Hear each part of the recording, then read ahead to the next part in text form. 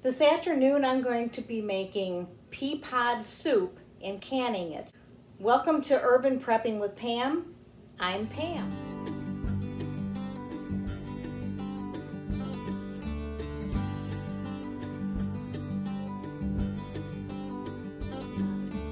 So I'm going to fill these jars.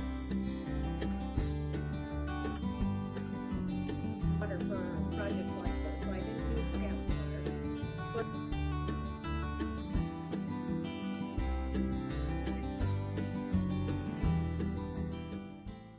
Yesterday's pea pods are right here. That's 2.5 gallon bag. So what I'm going to do, and I've made the soup before, is I'm going to wash these pea pods, put them in a pan, and I'm going to fill the pan just to cover them with water and let them simmer for about an hour.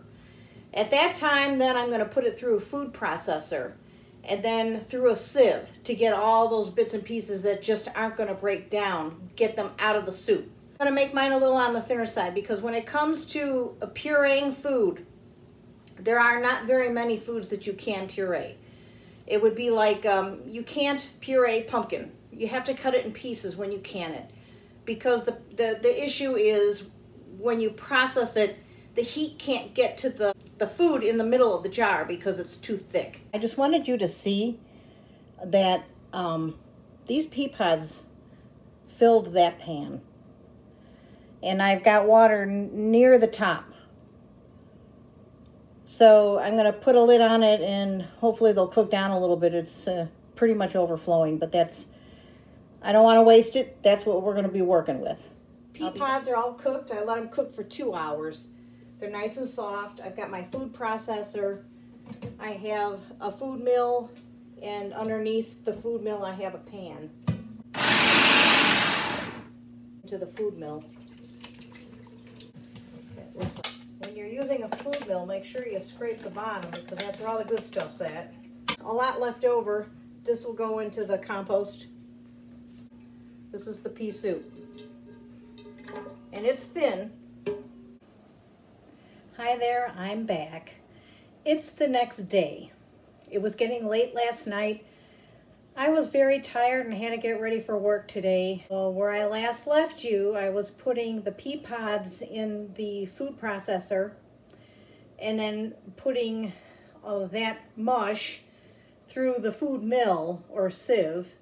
So right now, the pea soup, which I had in the refrigerator overnight, is now on the stove heating up. So what I do is I wash my jars, put them in a dry canner, put water in the canner about 2 to 3 inches, and then turn the flame on so that the jars slowly get hot.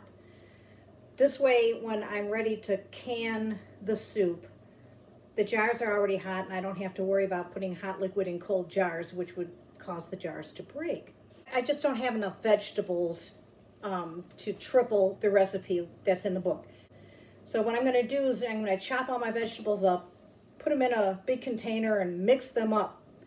And then I'm just going to distribute that evenly in 7 jars. I don't know how much that's going to give me. We'll find out when I do it. When you're following a canning recipe for soup, you have a lot of leeway.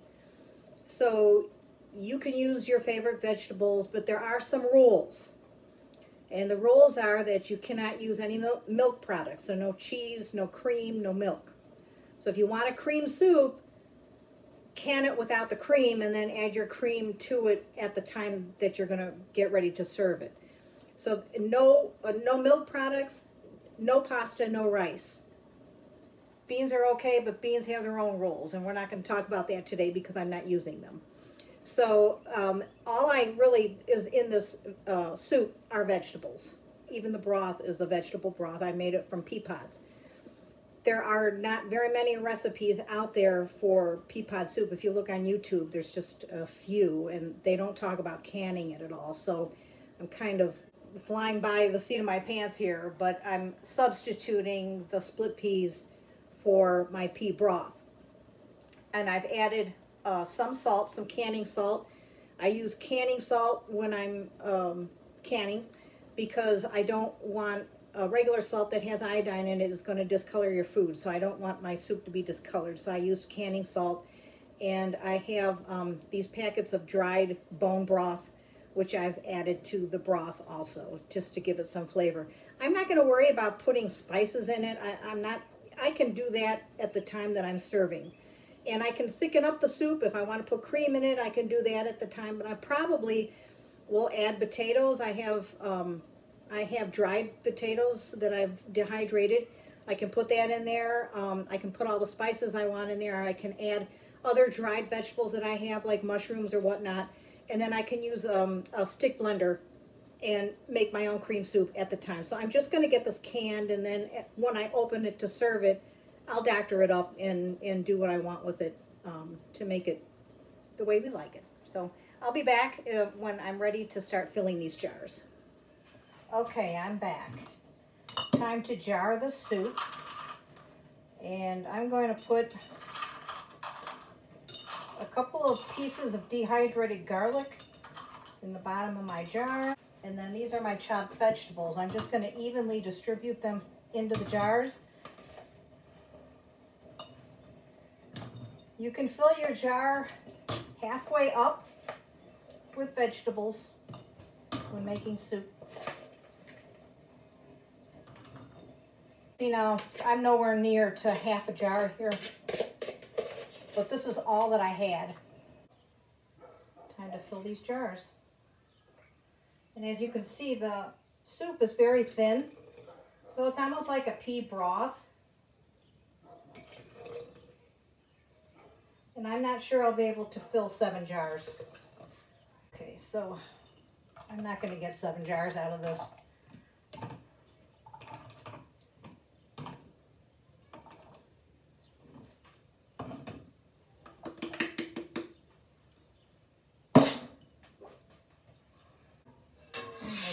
Don't even think I'm going to get 6. I think I'm going to get 5.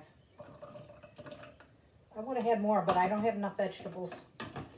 This is what I had in my fridge.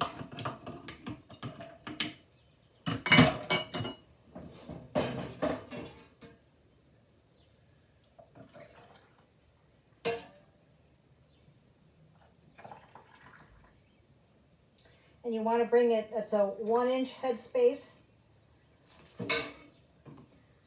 1-inch headspace would be right to this bottom thread. And headspace is important, so make sure you measure. I will wipe my rims with vinegar and water. Here. In case I spilled anything on the rims, I want to get a good seal. So you make sure your rims are clean.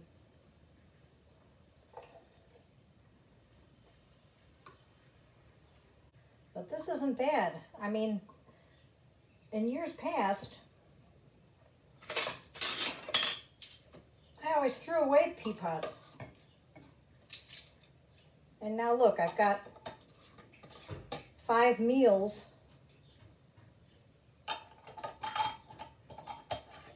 with something I would have just thrown away. And it's delicious. Now these go in the canner. My canner's already been oiled. With the All-American, you have to put some oil around the rim here, so because there's no gasket.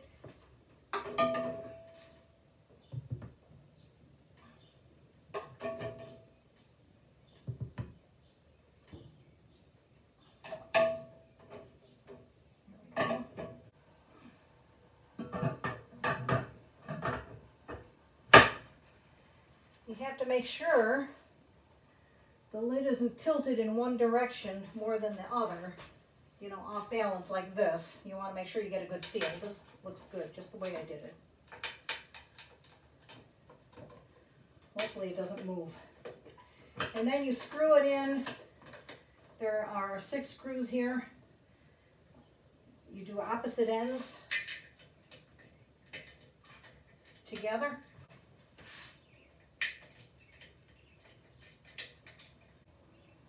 Just check them, make sure they're not too tight. My book says to process split pea soup 75 minutes if I have quarts, or yeah, quarts, which is what I have. But I've seen some other extension service recipes online say 90 minutes. So to be safe, I'm going to process these 90 minutes. The canner is now venting. I don't know if you can see this. So if I put something behind it, I don't know if you can see that steam coming out. But once the steam's coming out, I'm going to let it vent for 10 minutes and then I'll be back to put the weight on. The canner's been venting for 10 minutes, so I've got my weight. I put it on a fork so I don't burn myself, and I've got it set at 10 pounds. So you have to know what the sea level is for your area. You might need to use 10 pounds, 15 pounds, but mine's 10 where I live, and so I'm going to put this on. That's it. Okay, you can see that the weight is now jiggling. And if I look at my gauge here, it's exactly 10 pounds. So you might have to do a little adjusting on your stove because they say to have it do this and pause, do this about 4 times a minute. I'm going to admit mine does it more than 4 times a minute. I can never get it down that low. But this is what you want to see. Just like that. So now that it's at pressure, I'm going to go ahead and set my timer for 90 minutes. And then I'll be back. The timer just went off, so I just turned down the flame. And what I'm going to do is let the pressure go down to 0. The gauge will tell me when the pressure's down to 0. And then I'll be ready to open up and take out my jars. The pressure's down, so now it's time to take the lid off the pot. Open the lid away from your face.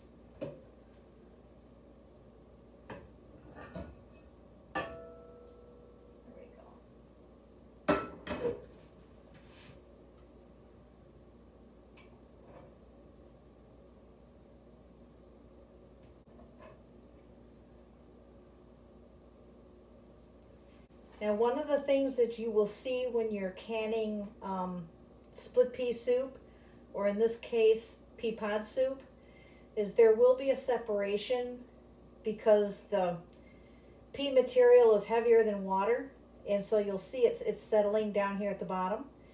So, and right now the vegetables are floating, but they may sink. And what will probably happen is there will be a layer of water at the top. That's fine. There's nothing wrong with it. They're sealing. But you might get some settling. Not a problem. When you go to cook it, it's going to be delicious. And, you know, if you make enough soup to have a supply, then even, you know, we always try to can for a year. And this way, when a year comes around, we've used up our food, but now we're adding to that again. So we always have a supply of food. If there were an emergency, we don't have to worry. We've got plenty of meals, plenty of meat, plenty of vegetables. Now I have to start working on fruit. So that'll be the next thing. But thank you for joining me, and we'll be back again very soon. Have a nice day.